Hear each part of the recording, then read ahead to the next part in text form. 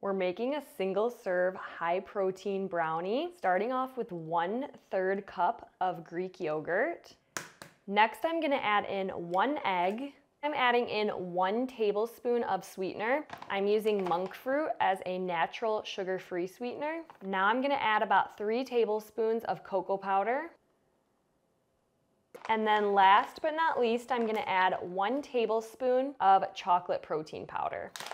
I'm using this protein powder from Brownie. Now I'm gonna go ahead and stir this all together. I love making protein desserts because I am definitely a sweet tooth girl, so I crave sweets all the time, but I'm always looking for healthy options that have some protein to help keep me full for longer and more satisfied, and so I'm excited to try this out.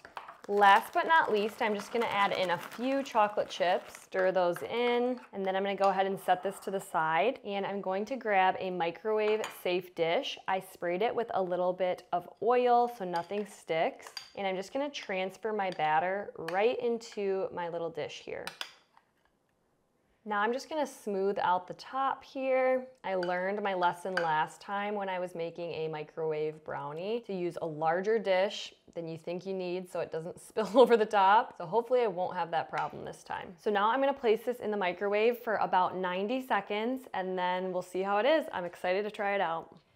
All right, into the microwave. We're gonna set it for 90 seconds.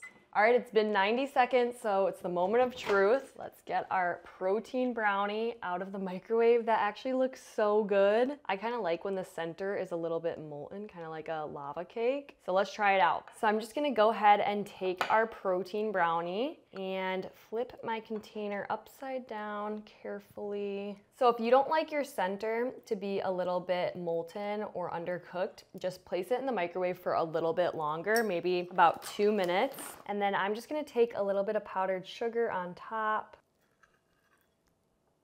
Look at how good that looks. I hate when brownies are dry, and this is perfectly moist. So let's go ahead and try this out.